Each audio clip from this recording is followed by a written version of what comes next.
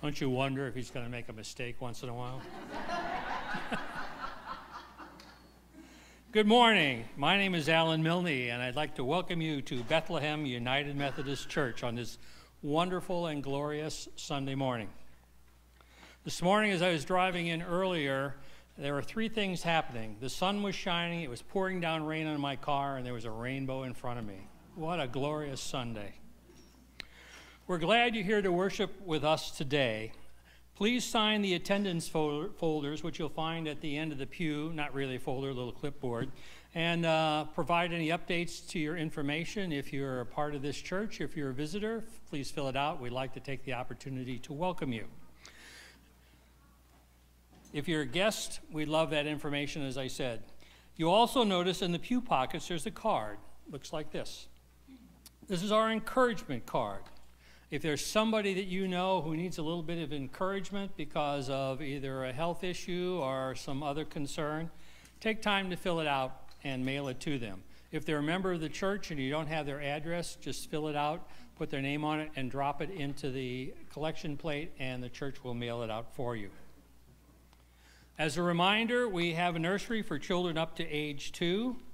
We have Kids Corner for 3 years and through the first grade. And we have the children's church as well, so take that opportunity. Please refer to your bulletin for the announcements, but I'd like to bring a few to your attention now. Your bulletin has information on the upcoming Society of St. Andrews program for fruits and vegetables to the hungry. The program begins today and continues through November 17th, and we'll have a moment for mission with more information about that later. If you're looking for an opportunity to serve those who are hungry with a hot meal, join Bethlehem on the second Monday of the month at Stepping Stones Mission, located in Rocky Mount. We are in need of volunteers to help prepare, serve, and clean up for a hot meal. And we need them actually tomorrow, Monday, October the 14th, from 9 to 1. So sign up on the mission bulletin board out there, outside of room 112.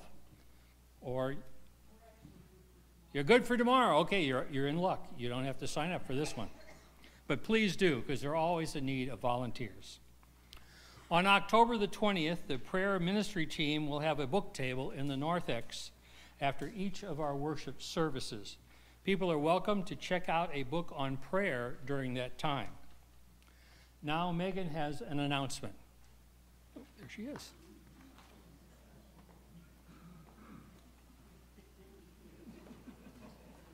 Good morning. My little monkey and I are excited to invite you to be part of our trunk or treat on Sunday, October 27th. We need volunteers and cars as we gather outside in the parking lot to welcome the community as we hand out candy and celebrate and fellowship together. It's a wonderful opportunity for us to meet the children in our community and just have a good time. Susan has been announcing this on Wednesday nights that we're inviting you to bring snacks, and we'll tailgate at our cars before we start at 5 p.m. And then we will hand out candies and hopefully have a hayride and some other fun things for the families here at church and the families in our community. So we encourage you to come in costume and decorate your trunk and be part of this fun time as we gather together to celebrate just fellowship with one another. And so there is a sign-up sheet in our narthex, and there's more information there. And if you have any questions, feel free to ask me. We hope you'll be part of this fun event. Thank you.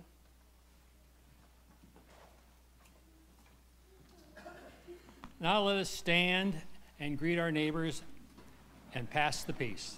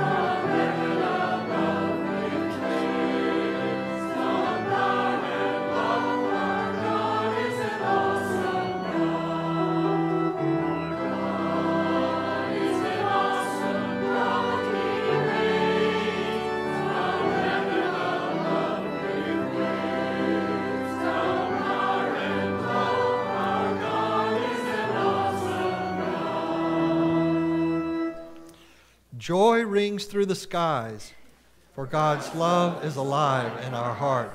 Gladness cascades like a mountain stream, for God's word brings new life. Delight ripples through the trees, for God's grace heals our wounds. Let your songs raise the roof, for God is great and worthy of praise. All our hymns this morning are out of the Black Book, The Faith We Sing. If you'll turn, please, to 2151, I'm So Glad Jesus Lifted Me. 2151 in the Black Book.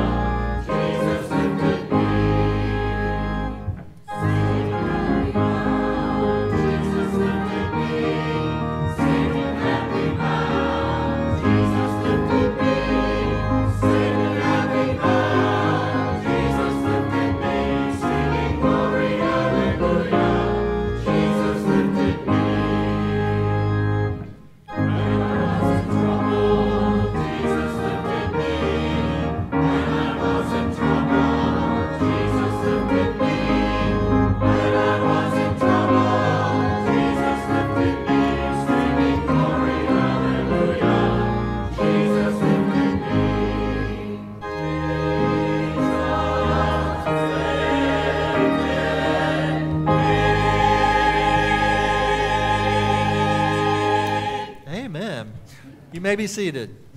And at this time, I'd like to invite all the children to come up for our children's time with Megan. So come on up, boys and girls.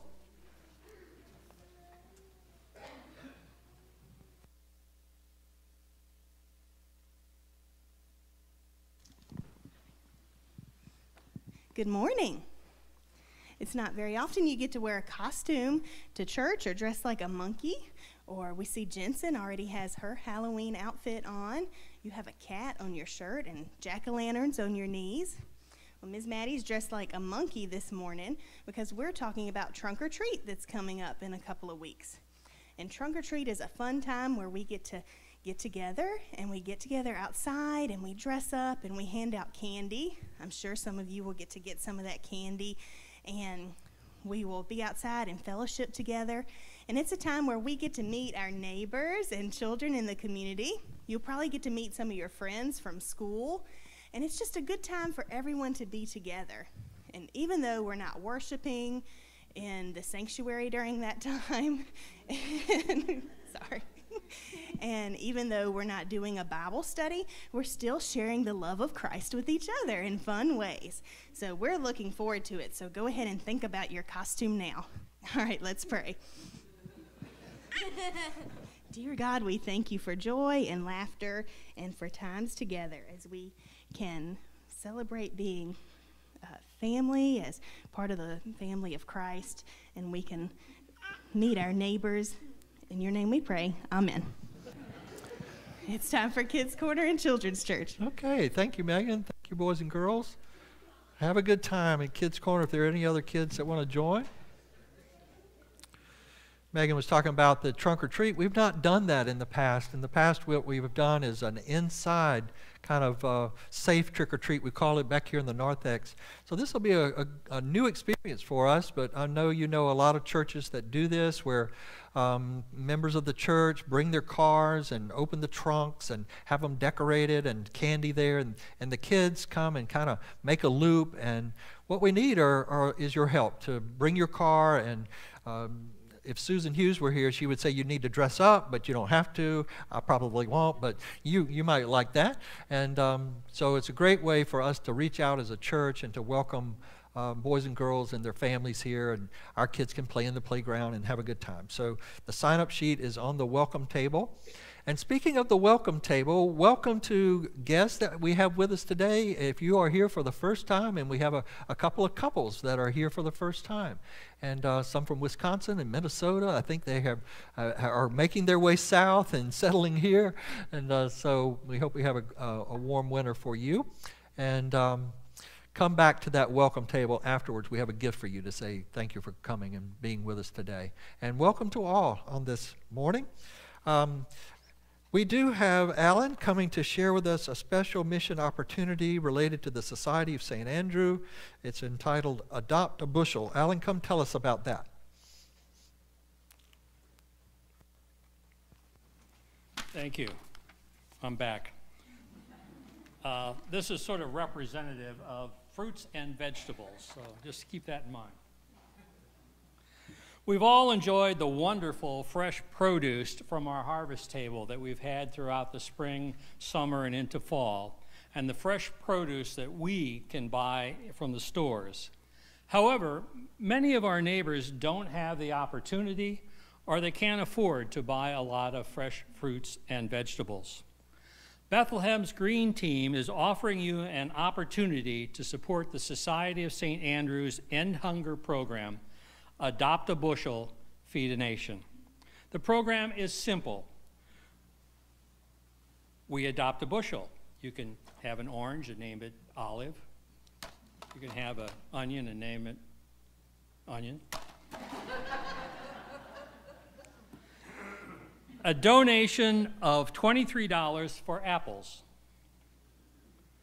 We'll share 252 pounds or 756 servings of apples to hungry people. That donation of $23 would cost $375 in the grocery store. A donation of $54 for green beans. Now, why beans are more expensive? Don't know. We'll share 600 pounds of green beans, or 2,400 servings. That donation, if bought in the store, would cost $1,206. If we raise $806, we will be sharing 41,000 servings of fresh, healthy fruits and vegetables for people in need with a value of $14,375. Please join us. Get your friends and neighbors, your children, your grandchildren to join in the program by adopting a fruit or vegetable or simply giving to support the SOSA program to end hunger. As mentioned, this program will run between now and Sunday, November the 17th. Sandy Kelso and I will be outside at a table where we have a display with more information, so please support the SOSA program. Thank you. Thank you, Alan. What I love about the Society of St. Andrew, it began right here in Bedford County. It's not only a national ministry, but an international one that started out and continues to salvage produce that normally would have been just plowed under or left in the fields or not picked.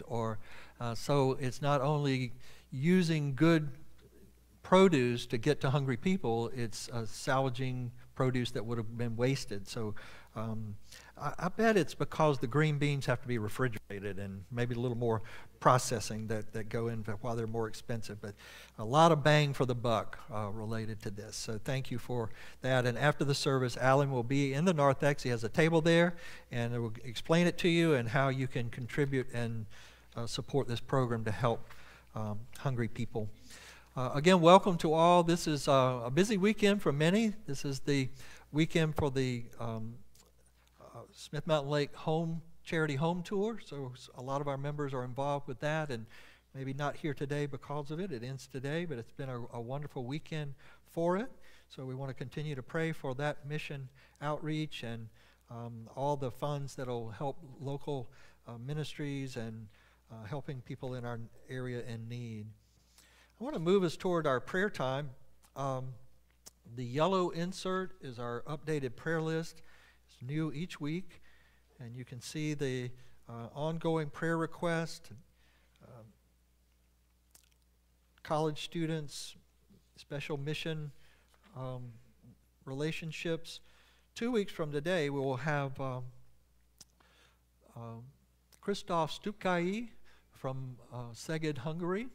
We know him from Szeged. He's now in Budapest, and there's a few of us that are going out to Kentucky for our In Mission Together gathering, and so we will meet him and others that are from Eastern Europe And so we'll bring Christoph back, and he'll be with us on that Sunday. And many of you who are not familiar with our connection with the church in Hungary will learn more about that.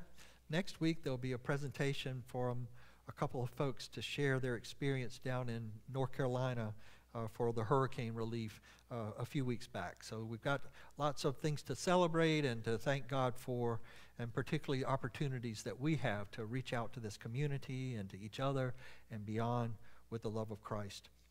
So we want to pray for all of these, and I'll invite you to join me in our call to prayer and by singing "Open Our Eyes, Lord." The words are printed in the bulletin, or if you need the music, 2086 in the Black Book. So let us be called to prayer as we sing.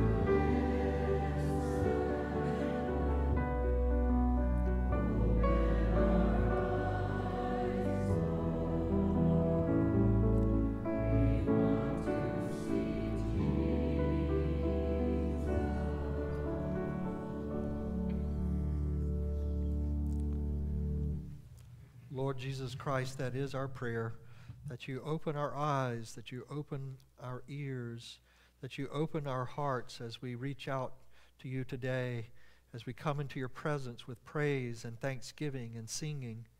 Thank you for the chance to be here today. We're so grateful for life and for the beauty around us and your creation, for the opportunity to share out of the abundance that we have with those in need. So thank you for each other and our brothers and sisters around the world today that are meeting in houses of worship to praise your holy name.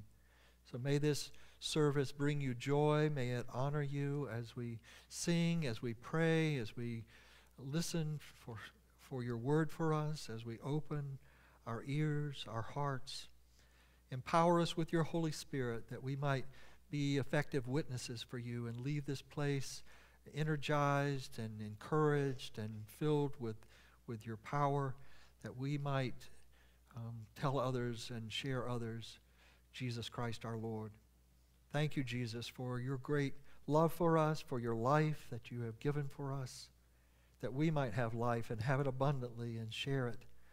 So thank you, Jesus, for each other. We pray for those in need, these on our prayer list, others who are on our hearts and minds.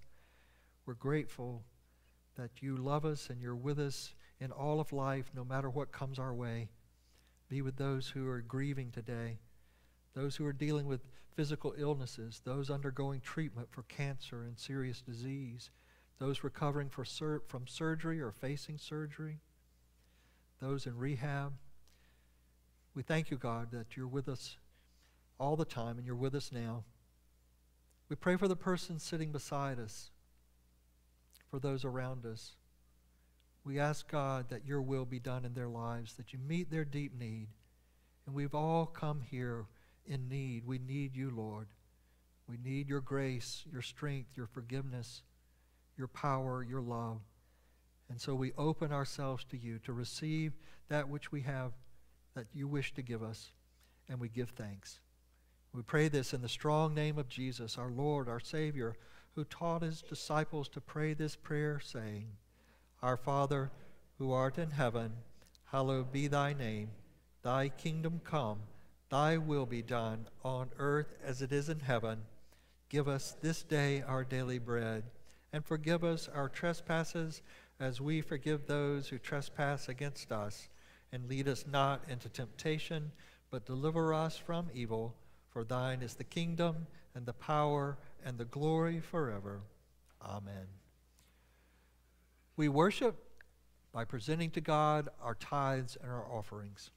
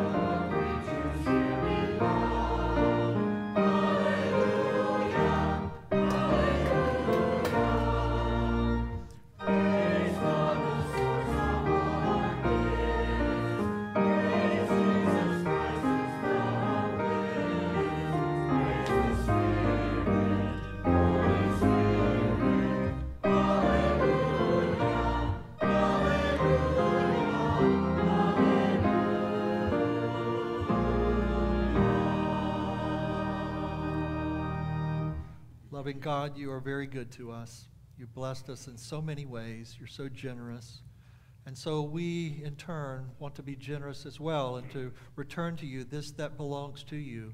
And we ask that you multiply it and use it for the glory of your kingdom and the work of your church on earth. We pray in your name. Amen. So once again, out of the Black Book, 2152, Change My Heart, O God, 2152.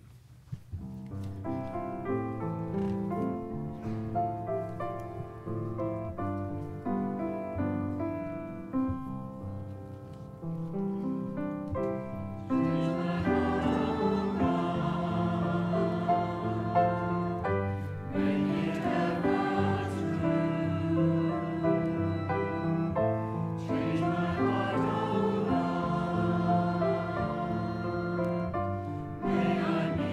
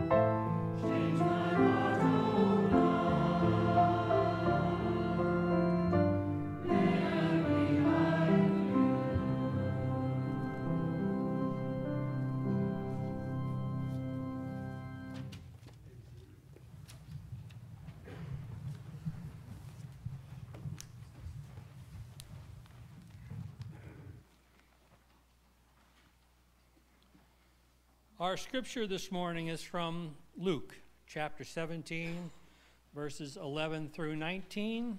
It is printed on the back of the bulletin if you would like to follow along.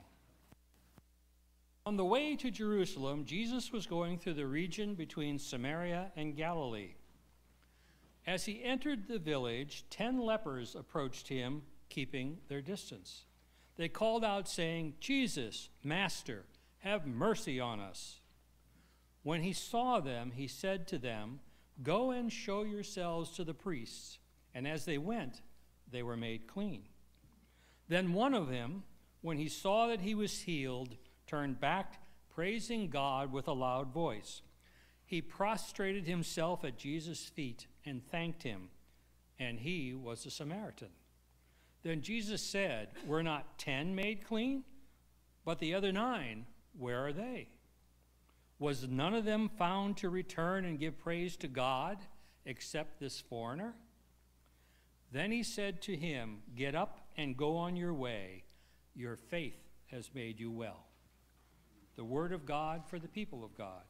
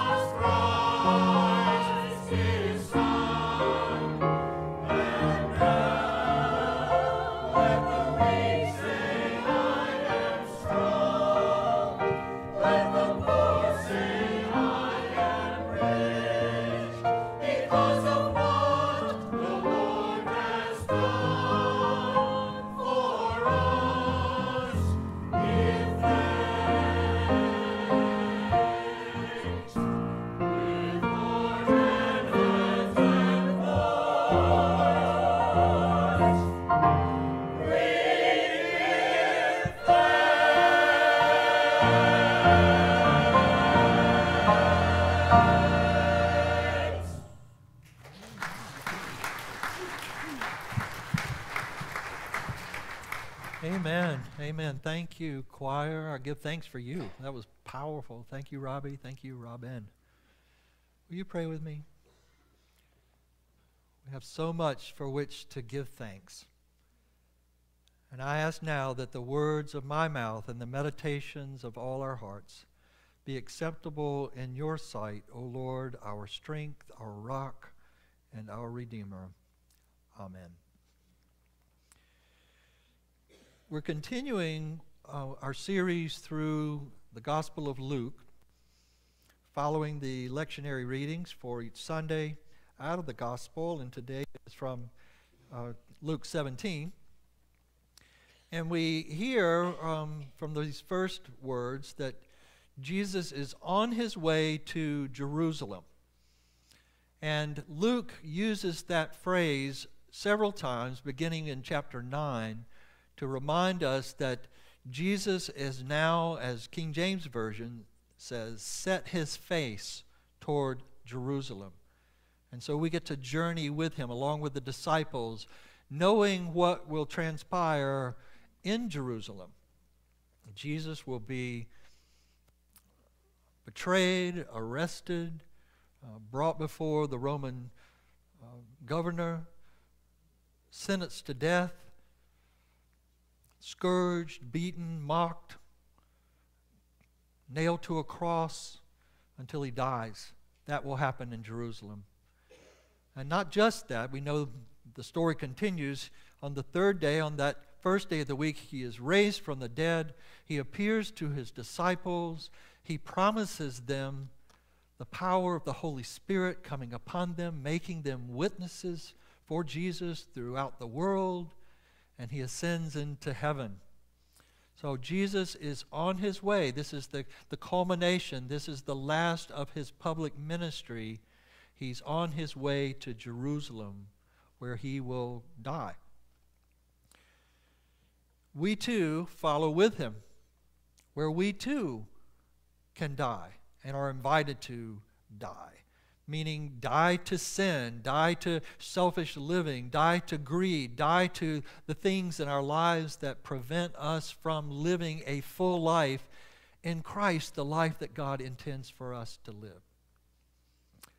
Next Sunday afternoon, we're going to have some baptisms. We have a couple of young people, Allison and Peyton McAndrew, who have asked to be baptized, and we're going to have it at Susan Hughes's house. In the spring, she put in a pool that has a spa, and it will be heated. And so before she closes it up for the winter, we're going to baptize these two young folk. And just an open invitation, if you have not been baptized and would like to be baptized and immersed in the spa that is heated, talk to me. We'd love to include you in the baptism and invite all of you to come. Next Sunday is Third Sunday Fellowship, so we'll be eating, and then at 2 o'clock we'll gather at her house and baptize those who are asking to be baptized. And one of the images of the water of baptism, we know that it's birth and life and growth, but it's also, the water is an image of death. And immersion, baptism by immersion, is kind of really emphasizes that, because you think of dying to Christ as like going under, dying, and then coming up is the new life that is ours in Christ. So that is what Jesus is offering to us, that death and resurrection, that death to sin and new life.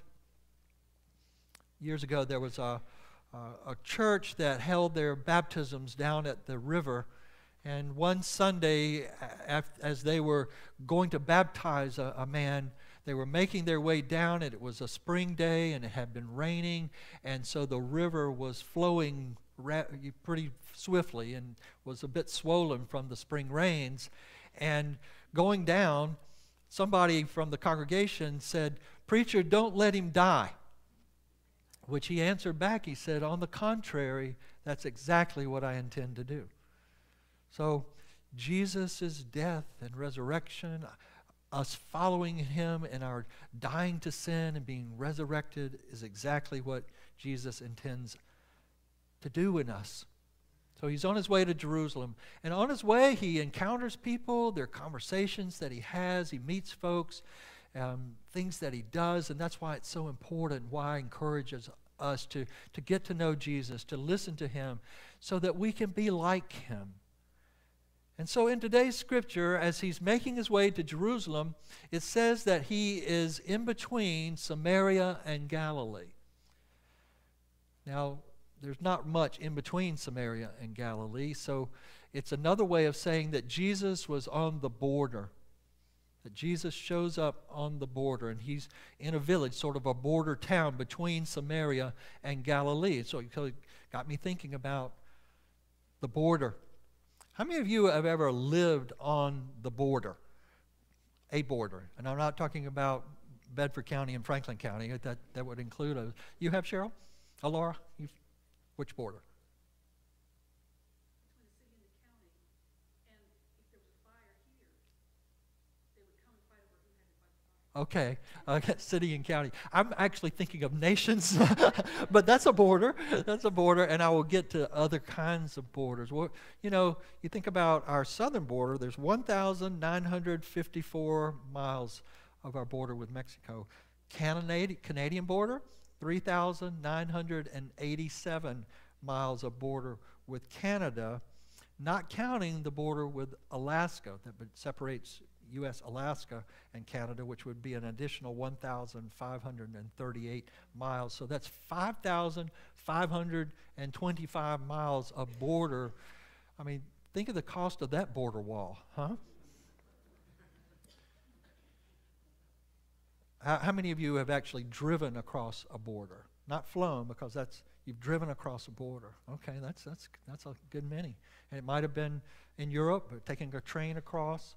I think it was year 2000 that Cheryl and Mitch and I traveled to Vermont and New Hampshire. We were on vacation, and we thought, well, here, since we're this far up, let's just keep going, and we'll go into the province of Quebec. We'll cross over into Canada. And so we drove. I don't even think then you needed a passport. We weren't going to go far. We just went a little ways up and stopped at the welcome area and bought a few souvenirs and came back. But it felt different. You know, we were in the U.S. and then we were in Canada. We had crossed the border. And we noticed some changes, some differences, even just that little bit. You know, in the U.S., how and around here you'll see these signs that are deer crossing signs and a picture of the deer. Well, they have that in Canada, but the picture of the deer has a little more flair to him, you know. True, we kind of noted that. So Jesus is on the border between Samaria and Galilee, and we think about other borders. You know, those are kind of figurative, not just literal, but figurative borders in our lives that we set up. You know, we create these walls, these differences, these barriers, these borders. And Jesus shows up on those borders to break down those walls, to create unity. You think about the differences, the divide even in our nation. It's kind of like you don't cross over those borders. If you're a Republican, you're over here. If you're a Democrat, you're over here. If you're a progressive, you're here. If you're conservative, here. If you're black, you're over here. If you're white, you're over here. If you're gay, you're over here.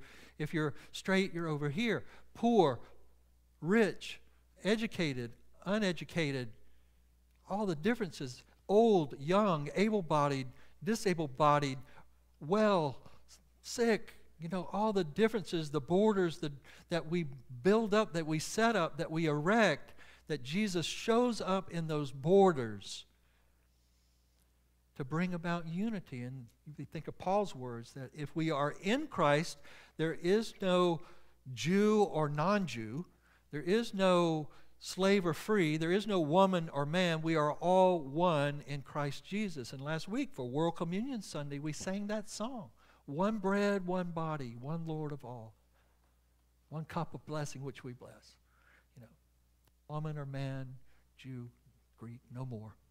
All one in Christ. So Jesus shows up at our borders, literal, figurative, to bring about connectedness, unity, to cross us over. And while Jesus shows up at this border, he's in this border town, this border village, these 10 men approach him, and they suffer from leprosy.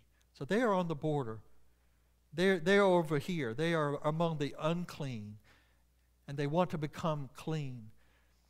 And to do so, they need to be healed of their leprosy and present themselves to the priest, because the priest is the one who examines you and renders you clean or unclean. And they have been rendered unclean, which meant for them that they had to separate themselves from society. They had to move out of the village, live outside of the village walls, be separated from their family, from their work, from their society, from the synagogue, which in their minds meant separation from God. We've been studying Job in the Tuesday morning Bible study. And Job, it was common for them to think that if someone suffers, if someone has a disease, and Job, he loses everything, and then he loses his health with kind of sores all over him, maybe that was leprosy. The idea was Job must have sinned. And that was the thought, that if you have a disease like leprosy or anything else, you're guilty of something. God is not favoring you. God is punishing you for that. And the whole point of Job is that, no, that's not true. And the question of why do good people suffer then? And it's not an easy one, and God doesn't really answer that one in Job. So there's this idea then that these lepers need to be outside the gates, cut off from God, cut off from family, cut off from society, separated. And I think about their loneliness. It's been almost 40 years ago that Cheryl and I traveled to India. I was in seminary, and there was a professor there by the name of J.T. Siemens, and he was the son of missionary parents, so he grew up in India. He himself became a missionary, so he had lived more years in India than anywhere else. And so he was a professor at the seminary teaching missions. Every January term, they had a fall term, spring term, but then they had what they called J term, or January term. And he would take a group of students to India for a study of Christian missions among a non-Christian nation. And so Cheryl and I went. And we saw things and smelled things and experienced things that we never would have at any other time or any other place. And he was so connected there. He took us to places that you wouldn't normally go, like the slums of Mumbai. There was a little Methodist church there that we visited. Out in the countryside, there were villages where he had started churches. And so we would go out in the countryside and visit where he had been, and all kinds of places there. And I think we all got sick, But I saw things there, experienced things. One was that out in front of temples and places where tourists might go were people with leprosy. And they had lost fingers and noses and extremities, and pitiful, left to beg. Sometimes they would have a little bucket around their stub of a hand with people would come and drop money in. And I thought about them, just the loneliness, the isolation, being cut off from society, left to beg. It was a pitiful sight. Mother Teresa once said that the greatest ill and problem that we have in the world isn't poverty or hunger, it's loneliness. So you think about people that might be lonely, maybe sitting in your pew, people that might have a lot materially but are lonely, isolated, cut off. So Jesus shows up at that border, and these guys, they're so desperate. They want so much to move across from being unclean to clean. And so they call out to him, Jesus, Master, have mercy on us. They keep their distance they cover their faces like they're called to do, and they're to call out unclean, but they say, Jesus, Master. Maybe they're kind of breaking the rules, and they've come as close to him as they can because they know of Jesus. They've heard of Jesus. This is the end of his 3-year ministry, perhaps, and so this is their last chance. He's on his way to Jerusalem, and so they call out, have mercy on us. And so Jesus instructs them to go and to present themselves to the priest, because the priest is the one who can say, after examining them, you're clean. And on the way, they experience healing. They're healed of their leprosy. And one, we learn, is a Samaritan. Now, think about that the Samaritan has been one of the 10, or maybe living outside. And you know the history, you know the story, the connection, the relationship between Samaritans and Jews, and that Jews hated Samaritans, Samaritans hated Jews. Jews considered them sort of half-breeds, sort of the wrong race. They read the Bible differently. They worship in a different place. And no self-respecting Jew would be seen with a Samaritan. If you see one coming down the street, you cross over to the other side.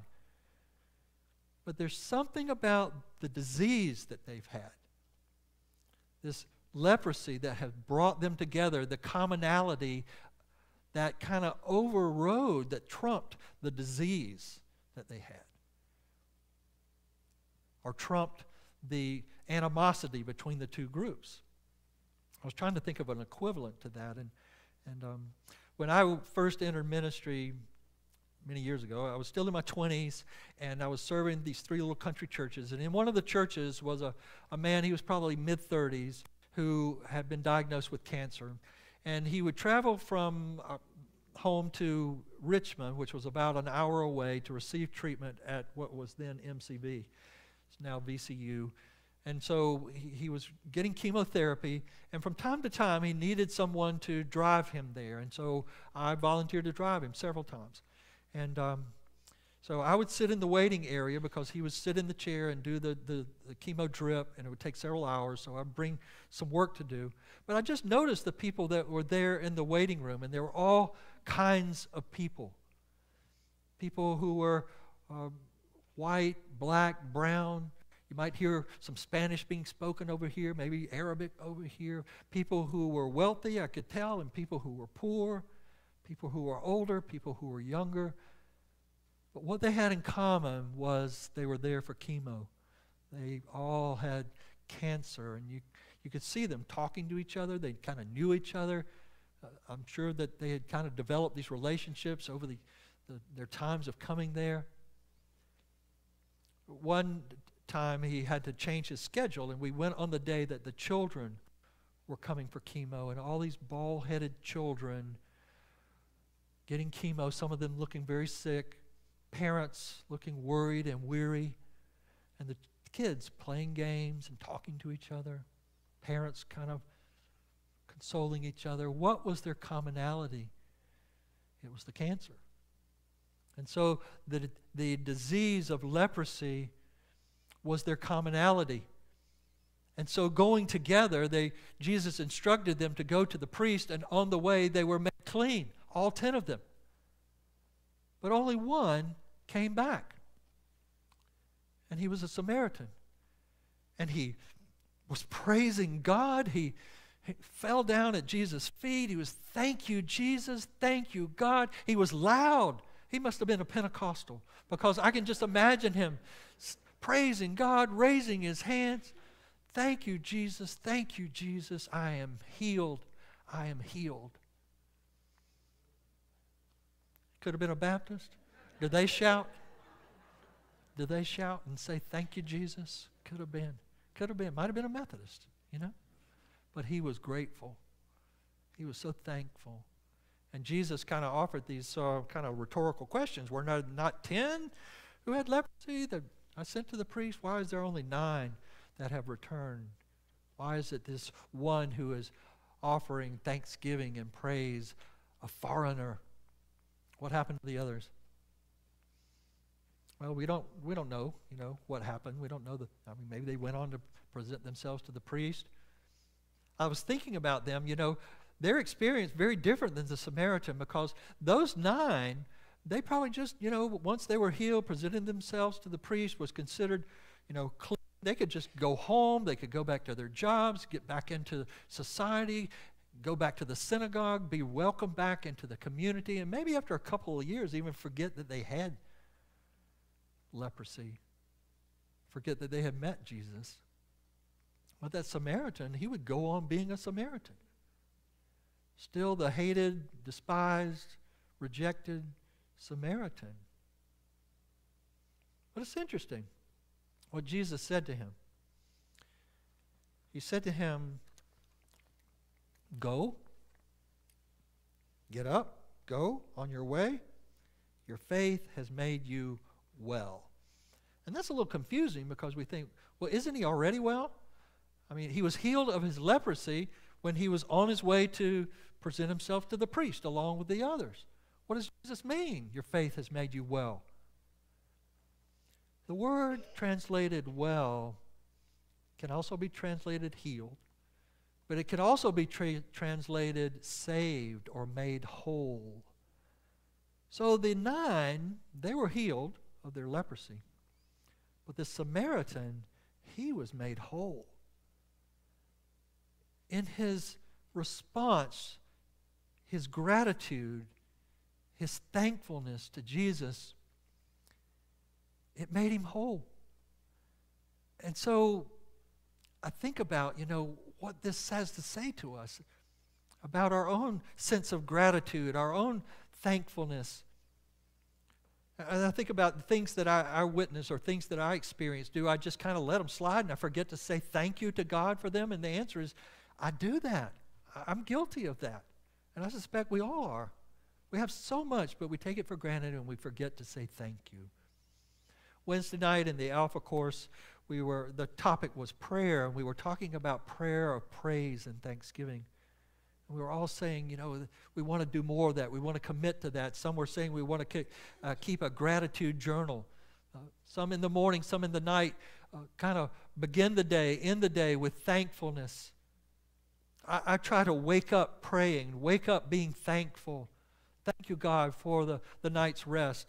This morning I woke up at 4 a.m. The moon was shining, and I thought it was time to get up.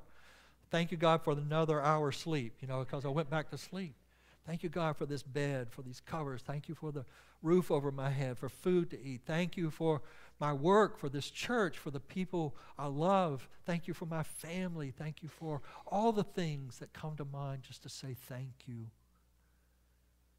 It's in that sense of gratitude, living a life of thankfulness, of thanking God, praising God, offer those prayers of praise and thanksgiving that makes us whole. That we get to experience the wholeness of God.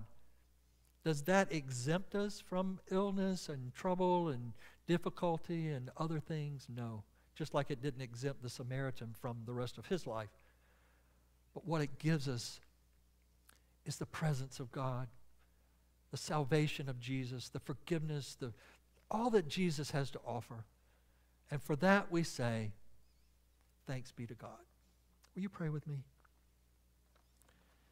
Thank you, God, for this account of Jesus healing these 10 and making this one whole for the Samaritan. And so may we offer love and gratitude and thanking you for coming to us at the borders where we find ourselves.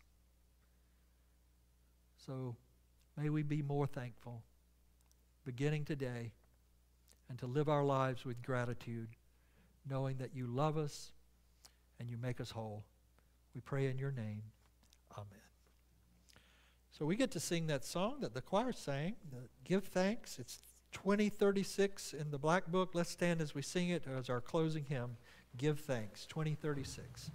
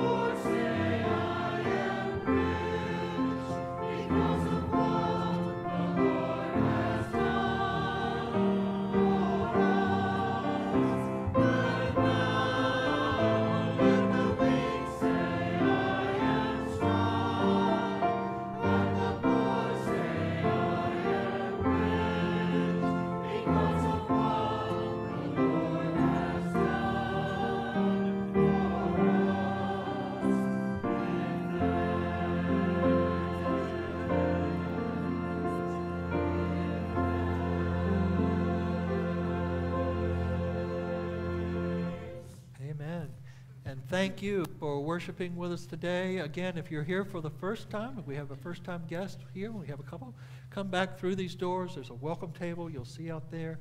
We have a gift to say thanks for coming. Alan will be out there to give you information about the Society of St. Andrew, Adopt a Bushel. You can contribute toward that. And also the sign-up is on the table out there for Trunk or Treat. And so hope you have a blessed day, a wonderful week, as we give thanks to God. The benediction is, the Lord bless you and keep you. The Lord make his face to shine upon you and be gracious unto you. The Lord lift up his countenance upon you and give you peace. Amen.